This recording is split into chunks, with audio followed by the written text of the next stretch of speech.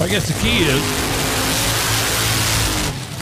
do you want to see it out the windshield or fly over? Shawn Langdon,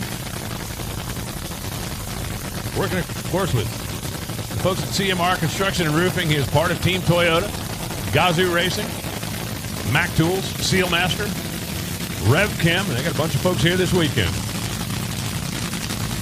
And Josh Hart runs a company called Bernie's Speed Shop down in Ocala, Florida. Home of another pretty famous drag racer that's got a pretty cool museum down there.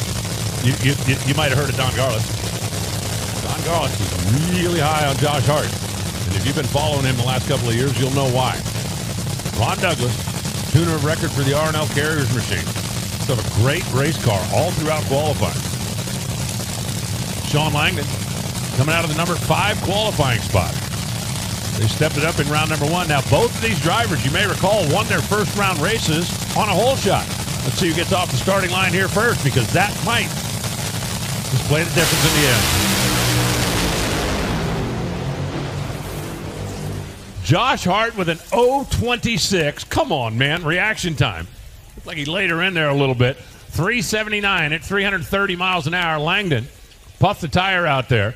Goes 469 at 160 miles an hour, but an 0.26? Are you kidding me? Reaction time for Josh Hart. What, have you been hanging out with Justin Ashley?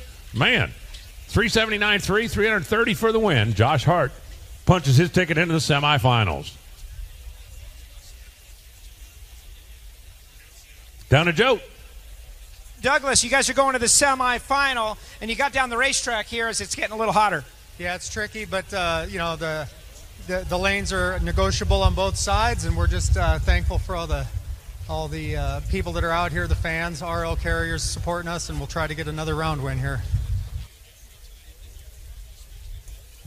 Remember, they made clean runs in all the qualifying sessions, so Ron Douglas may have a little bit better notebook than some of the drivers that didn't get down the racetrack in the heat of the day.